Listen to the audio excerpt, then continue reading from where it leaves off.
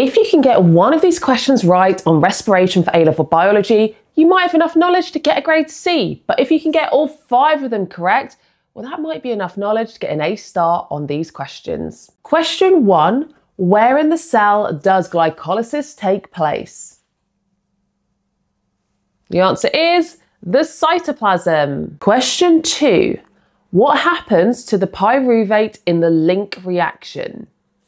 So what happens to pyruvate in the link reaction? Well, quite a few things happen to it. First of all, we have the loss of a carbon. We also have it is oxidized into acetate. And therefore we get reduced NAD being produced and carbon dioxide. Question 3, what are all the products of the Krebs cycle? So think about that entire cycle. What are all the products coming off of that Krebs cycle? And the answer is we have carbon dioxide, ATP, reduced NAD and reduced FAD. Question 4, what is the importance or the role of oxygen in oxidative phosphorylation? This is a key marking point in essays. And the answer is oxygen is the final electron acceptor in the electron transfer chain. So that means that oxidative phosphorylation can continue to happen to make more ATP. And question 5, explain how the electron transfer chain results in the production of ATP. Quite a few things to consider for that one is that process of chemiosmosis.